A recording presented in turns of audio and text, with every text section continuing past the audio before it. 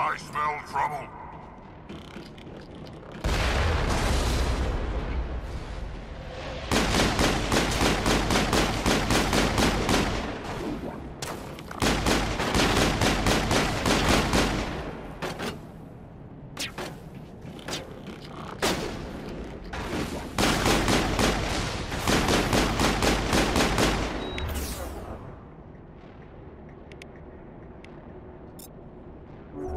Lost shields!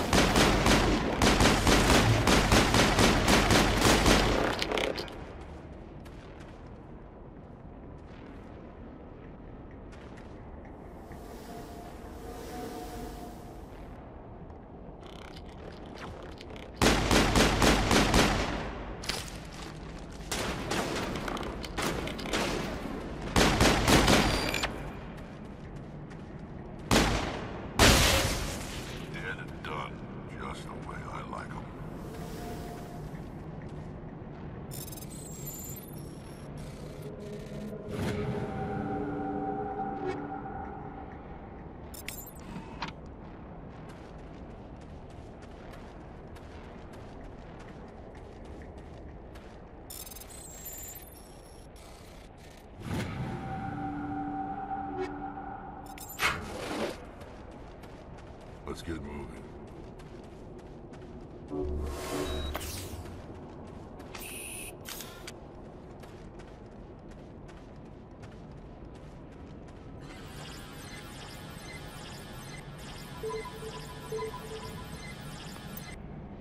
No sense standing around.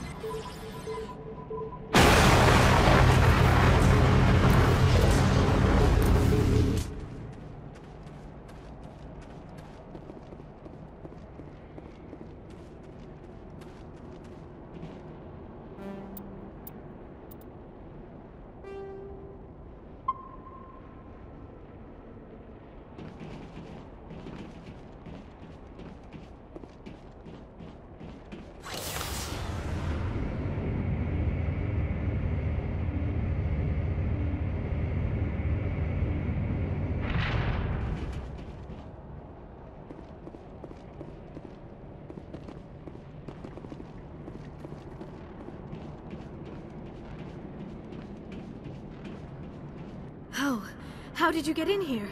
I didn't think there was any way past the barrier. We blasted through with the mining laser. Of course. Yes, that makes sense. Please, get me out of here before more Geth arrive. That button over there should shut down this containment field. Not so fast, Shepard. You sure she's on our side? Her mother's working with Saren. I am not my mother. I don't know why Benezia joined Saren. I don't want anything to do with that Turian bastard. If she was with Saren, the Geth wouldn't be trying to kill her.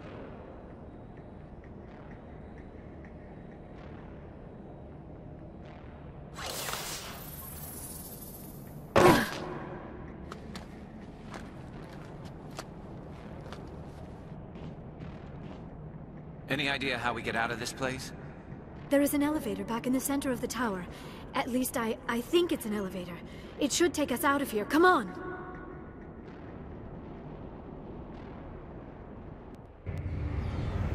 I still cannot believe all this. Why would the Geth come after me? Do you think Benezia's involved? Saren's looking for the conduit. You're a Prothean expert. Obviously, he wants you to help him find it. The conduit, but I don't know... What the hell was that? These ruins are not stable. That mining laser must have triggered a seismic event. We have to hurry. The whole place is caving in. Joker, get the Normandy airborne and lock in on my signal. On the double, mister. Aye, aye, Commander. Secure and away. ETA 8 minutes. If I die in here, I'll kill him.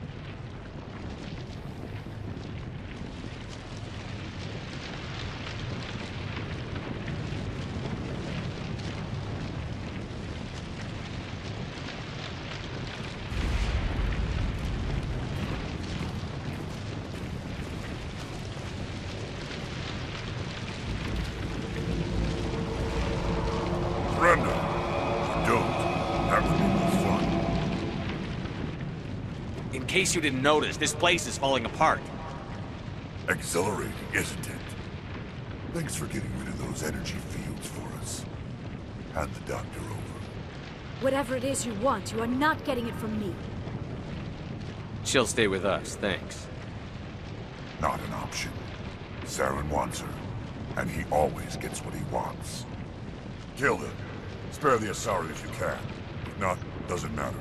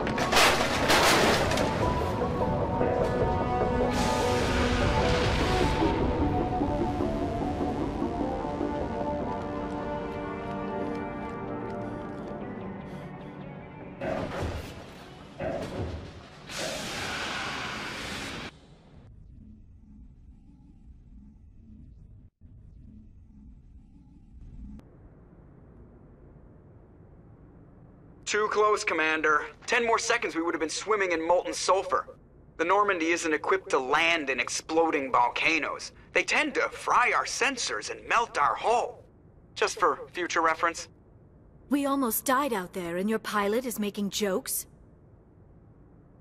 Joker pulled our asses out of there. I think he's earned the right to a few bad jokes. I see. It must be a human thing. I don't have a lot of experience dealing with your species, Commander. But I am grateful to you. You saved my life back there, and not just from the volcano. Those Geth would have killed me or dragged me off to Saren. What did Saren want with you? Do you know something about the conduit?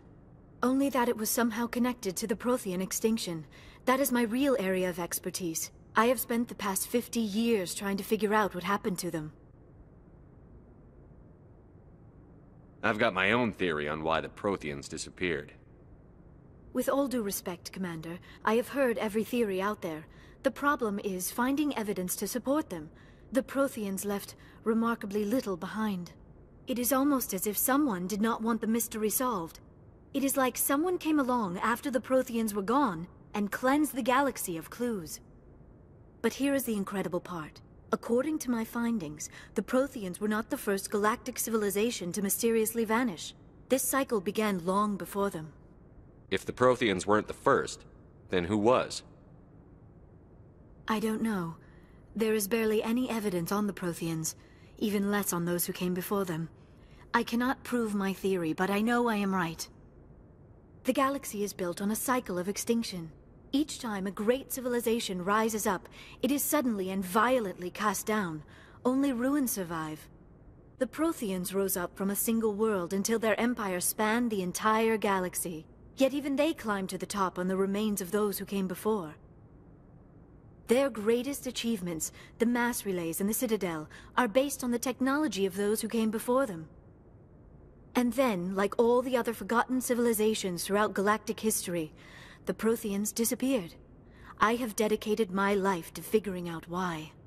They were wiped out by a race of sentient machines. The Reapers. The Reapers? But I have never heard of... How do you know this? What evidence do you have? There was a damaged Prothean beacon on Eden Prime. It burned a vision into my brain. I'm still trying to sort out what it all means. Visions? Yes, that makes sense. The beacons were designed to transmit information directly into the mind of the user. Finding one that still works is extremely rare. No wonder the Geth attacked Eden Prime. The chance to acquire a working beacon, even a badly damaged one, is worth almost any risk. But the beacons were only programmed to interact with Prothean physiology. Whatever information you received would have been confused, unclear. I am amazed you were able to make sense of it at all. A lesser mind would have been utterly destroyed by the process. You must be remarkably strong-willed, Commander. Okay, this isn't helping us find Saren or the conduit. Of course, you're right. I am sorry, my scientific curiosity got the better of me. Unfortunately, I do not have any information that could help you find the conduit, or Saren. I don't know why Saren wanted you out of the picture, but I think we'll be a lot better off if we bring you along. Thank you, Commander. Saren might come after me again. I cannot think of anywhere safer than here on your ship. And my knowledge of the Protheans might be useful later on. And her biotics will come in handy when the fighting starts. Good to have you on the team, Liara. Thank you, Commander. I am very grateful. Oh, I am afraid I am feeling a bit lightheaded. When was the last time you ate? Or slept? Dr. Chakwa should take a look at you. It is probably just mental exhaustion, coupled with the shock of discovering the Protheans' true fate. I need some time to process all this. Still, it could not hurt to be examined by a medical professional. It will give me the chance to think things over. Are we finished here, Commander? We can talk again after you've seen the doctor. The rest of you, dismissed. Mission reports are filed, Commander. You want me to patch you through to the Council? Patch him through, Joker. Setting up the link now, Commander. We've received your report, Commander. I understand Dr. Tassoni is on the Normandy. I assume you're taking the necessary security precautions. Liara's on our side. The Geth were trying to kill her. Benezia would never allow Saren to kill her daughter. Maybe she doesn't know. Or maybe we don't know her. We never expected she could become a traitor. At least the mission was a success. Apart from the utter destruction of a major Prothean ruin. Was that really necessary, Shepard? The Geth were crawling all over those ruins. We were lucky to make it out alive. Of course, Commander. The mission must always take priority. Good luck, Commander. Remember, we are all counting on you.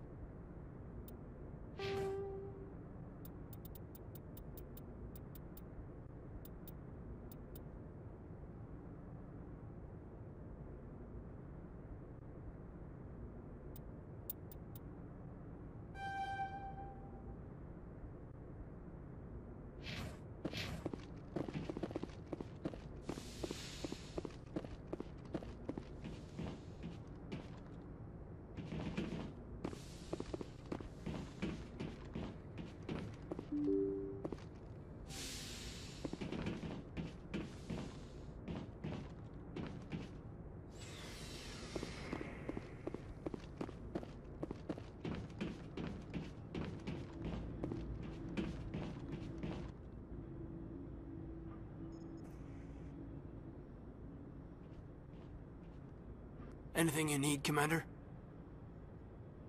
What's your opinion on the last mission?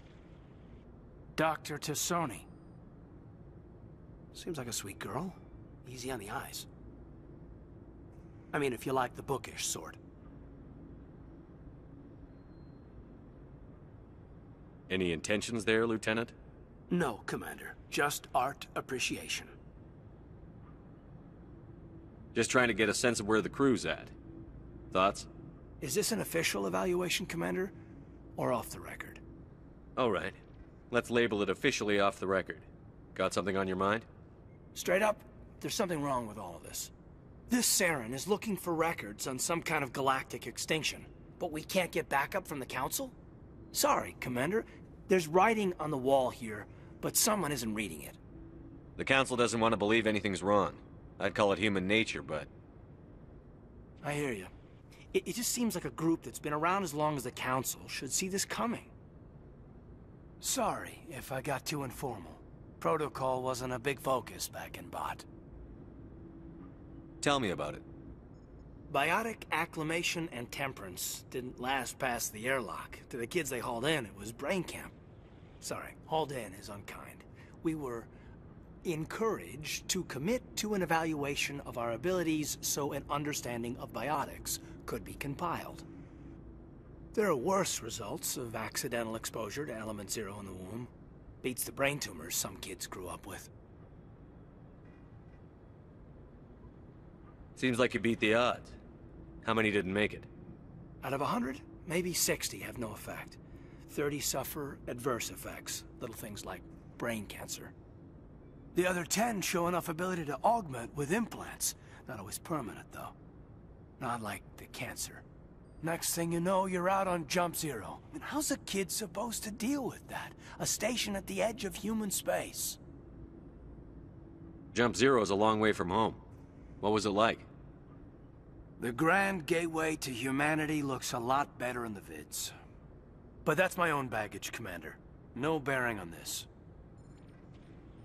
Alenko, there's no regulation that says you can't be friends with your commander. I appreciate that, Commander. I just don't want you to think that I'm a whiner. Besides, I've got my past squared away.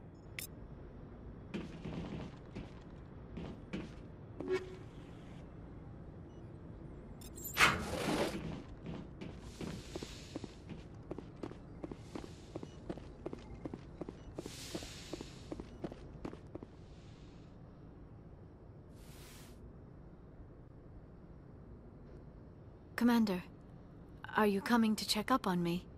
You look much better. How are you feeling? Dr. Chakwas assures me I am going to be fine. I was impressed with her knowledge of Asari physiology. You're in good hands. Dr. Chakwas knows what she's doing. I never properly thanked you for saving me from the Geth, Commander. If you hadn't shown up, I'm just glad we got there in time. So am I. I know you took a chance bringing me aboard this ship. I have seen the way your crew looks at me. They do not trust me. But I am not like Benezia. I will do whatever I can to help you stop Saren. I promise. Don't worry, Liara. I trust you. I know you won't let me down. It means a lot to hear you say that, Commander. Thank you. Tell me about yourself, Liara. Me? I am afraid I am not very interesting, Commander. I spend most of my time on remote digs, unearthing mundane items buried in long-forgotten Prothean ruins. Sounds dangerous. And lonely. Sometimes I would run afoul of indigenous life forms or stumble across a small band of mercenaries or privateers, but I was always careful. Until the Geth followed me to Artemis Tau, I never found myself in any situation my biotics could not handle. As for the solitude, well, that is one aspect that most appealed to me. Sometimes I just need to get away from other people. You must enjoy something about it. I love my work. Seeking out history's lost secrets has a special appeal for me. You were actually touched by working Prothean technology. That is why I find you so fascinating, Commander. Sounds like you want to dissect me in a lab somewhere. What? No! I did not mean to insinuate. I never meant to offend you, Shepard. I only meant that you would be an interesting specimen for an in-depth study. No, that's even worse. Calm down, Liara. I was only joking. Joking?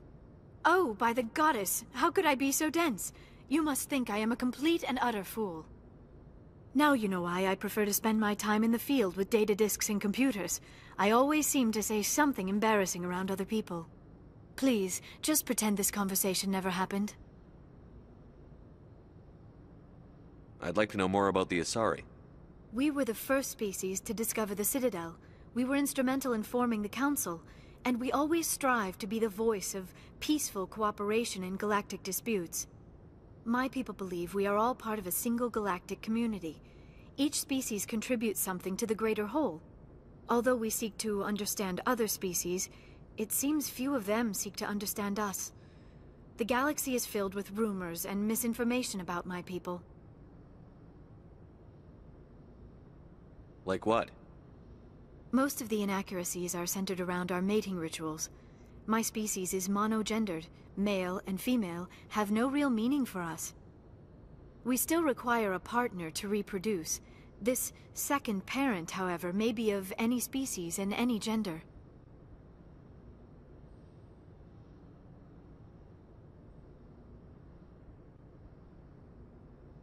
I don't understand. Your species can mate with anyone? Mating is not quite the proper term, not as you understand it. Physical contact may or may not be involved, but it is not an essential element of the union. The true connection is mental. Our physiology allows us to meld with other beings. We can touch the very depths of their minds. We explore the genetic memory of their species. We share the most basic elements of their individual and racial identities. We then pass these traits on to our daughters. It is how we learn to grow as a species and how we develop a greater understanding of other races. What happens to your partner after the union? Every relationship is different. Some unions are a single encounter with both parents parting ways afterwards. Others can be more long-term. Sometimes an Asari and her partner will stay together for many decades.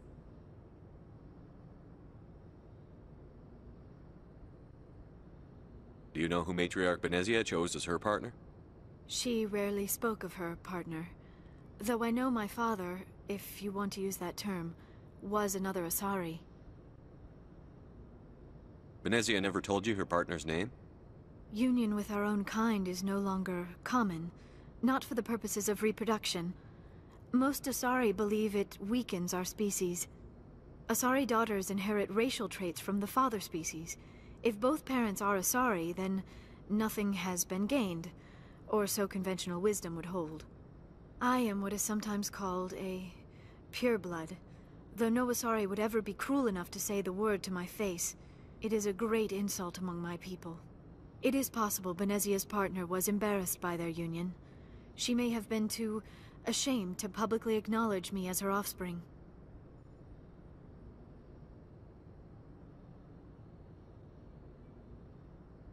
How could anyone abandon their own child? I cannot answer that. This is all speculation on my part.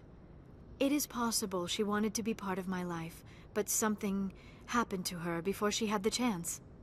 Benezia never spoke of her partner.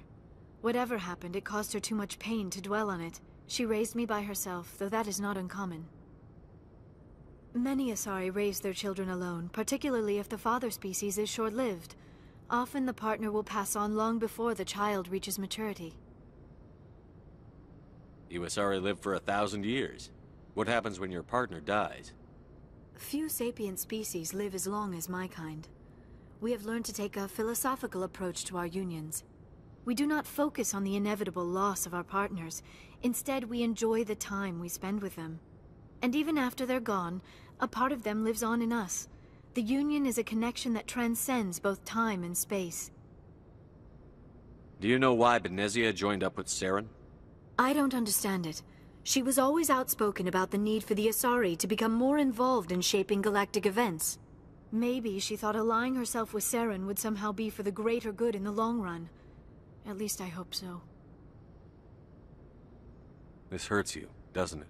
None of this makes any sense to me. I have not spoken to Benezia in many years, but I know her, and this was not like her. Something changed. I should go. Goodbye, Shepard.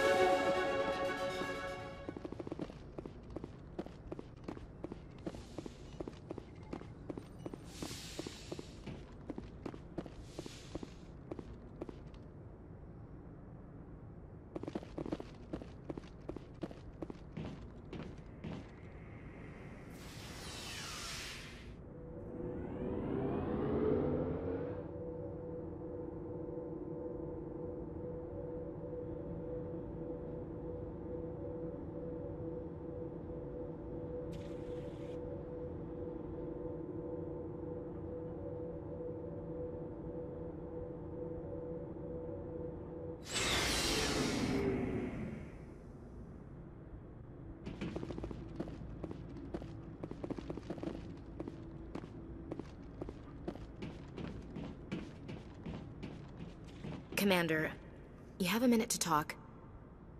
I keep an open door policy. If you have any concerns, lay them on me. All right. I know things are different aboard the Normandy, but I'm concerned about the aliens, Vicarian and Rex. With all due respect, Commander, should they have full access to the ship? You don't trust their motives because they're not human. This is the most advanced ship in the Alliance Navy. I don't think we should give them free rein to poke around the vital systems. Engines, sensors, weapons. That's enough, Chief. You always second-guess your superiors? Sir! No, sir. I'm sorry, I was out of line.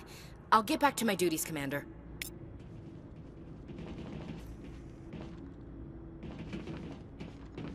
So, we've got Saren on the run.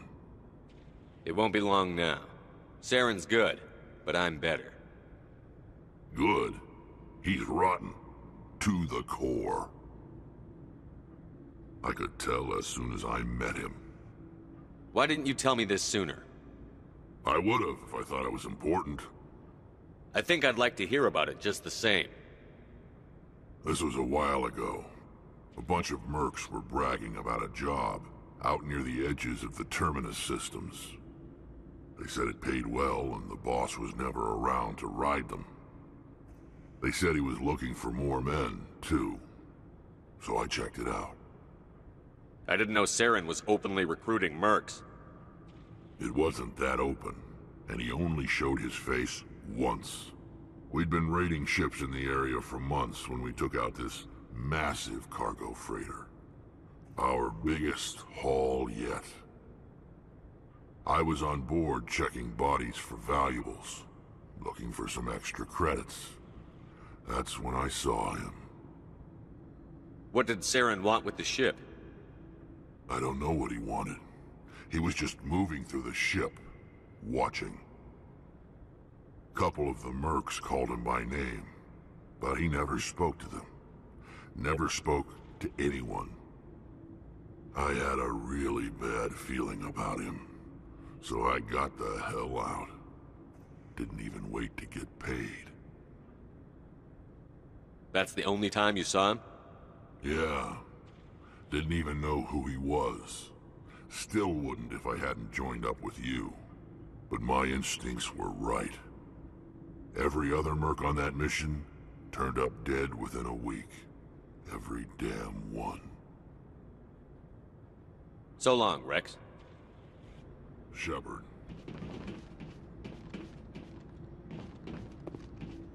Commander, how are you? Why did you want to be a C-Sec officer in the first place? That's a good question. There were several reasons, I guess. Like what? Probably the same as most officers. I wanted to fight injustice, wanted to help people. I guess my father had something to do with it too. He was C-Sec, one of the best. I grew up hearing about his accomplishments or seeing his picture on the vids after a big arrest. He's taking my resignation pretty hard. That's tough, but you'd think he'd be impressed you're going after Saren. My father's a C-Sec man to the bone. Do things right or don't do them at all, he says. He thinks I'm being too rash, too impatient. He's worried I'll become just like Saren. He actually talked me out of becoming a Spectre when I was younger, for the same reasons. You were asked to be a Spectre? Well, I was targeted as a possible Spectre candidate. Me and about 1,000 other Turian military recruits. I could have received special training, but my father didn't like it. He despises the Spectres. He hates the idea of someone having unlimited power with no accountability. He wouldn't like you, Commander. No offense. I suppose I can understand his concern. You can. But Saren's not going to play by our rules, C-Sec's rules. If you want to nail Saren, you need to send someone who isn't restricted by policies and procedures. You're a quick learner, Garrus. We'll beat him at his own game. It's the only way to stop someone like him. I'm right behind you, Commander.